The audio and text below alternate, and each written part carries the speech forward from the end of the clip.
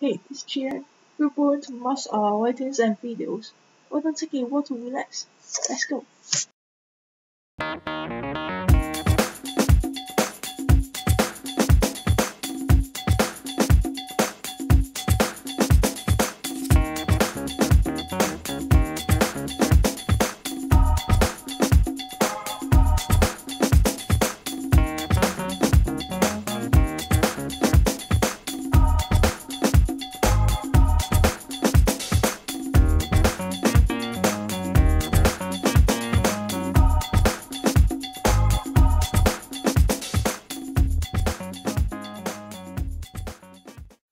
Did you see any of your favorite brands? If not, how about this? IT, LV, G2000, A&F, or the uniform of the City University, Hollister. Brand name product Pursuit are so common among Hong Kong teens nowadays. And now, I'm gonna tell you about how to solve this problem. Some say that this problem is mainly caused by the parents who always give their kids money, so the most effective way should be cutting their income. However, do you think that it's really workable for those earlier teens? No, they can earn money by themselves, or even get a brand name products in some illegal ways, like stealing and compensated dating.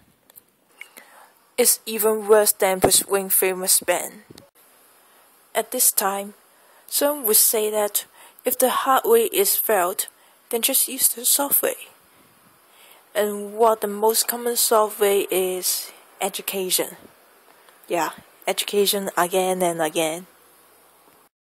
We cannot say that education is useless, but it will lead to take a long-term education and keep telling the teens that you should have a properly value. Appearance is not all of your life, and blah blah blah. Yes, I know, I get it. In the exam, I'm sure that I will write those model answers on the papers. But for my life, sorry, these theories are not my cup of tea. Because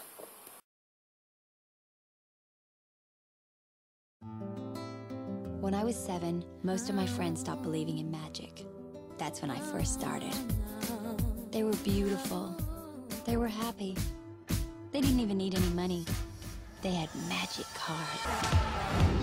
Rebecca Bloomwood. Dress, Zac Posen.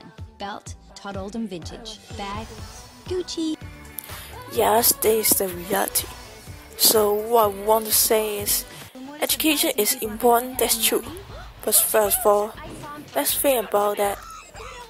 Why the teens pursuing famous brands is because they believe that it's a fashion icon. Here, I want to take two famous fashion icons of Hong Kong as example.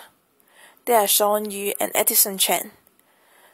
They start to be artists at the same period, and both of them become fashion icons soon.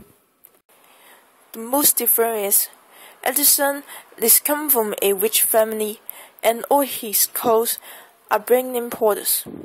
But Sean, who come from a Yunnan estate, didn't wear brand name products at all. So, what we should do is teaching the teens how to be a fashion icon without spending much money, but not the borrowing old school education. Maybe some of you think that it's unrealistic, but I'm sure that the teens would love it. And one last point, it would be great if the government can put more resources in fashion design field. I believe that it would be a strong power for the local designer to produce more local products, and more high quality local brands can be found. It would be good news for the fashion followers, since much more choices will be provided.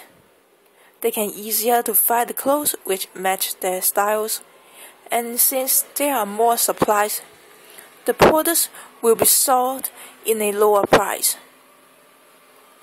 It's not only the good news for Hong Kong teens, but also the Hong Kong fashion world. So, let's be a smart fashion follower who not just pursue famous brands. See you!